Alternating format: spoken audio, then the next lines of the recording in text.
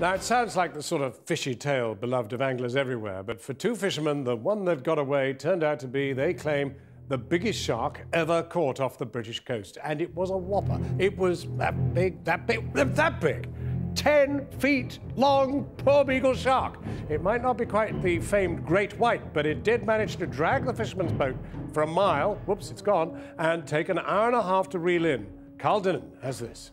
Wayne's fighting it. We don't know where we're going to get it. For a time, it wasn't clear who was catching whom. That's after half an hour, over half an hour. Over half an hour, and he's ripping it out.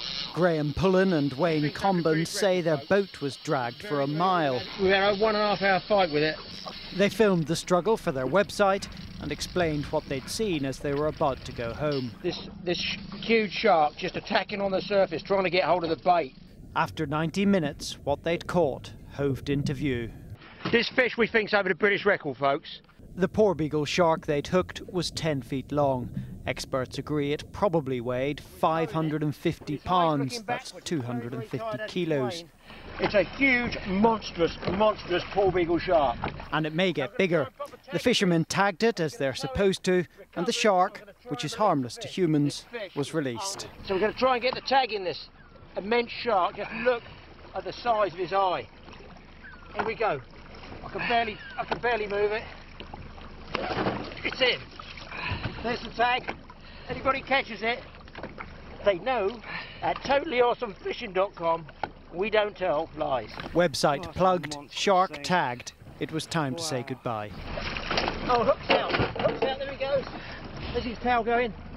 There he goes. There he goes. Wow. Oh, you've got to see this. This is the most totally awesome fishing hook you've ever seen.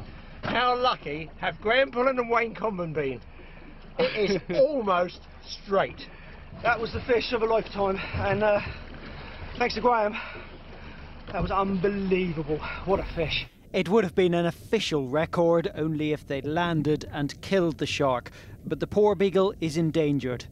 And anyway, they would have needed a bigger boat. Carl Dinnan on a shaggy shark story.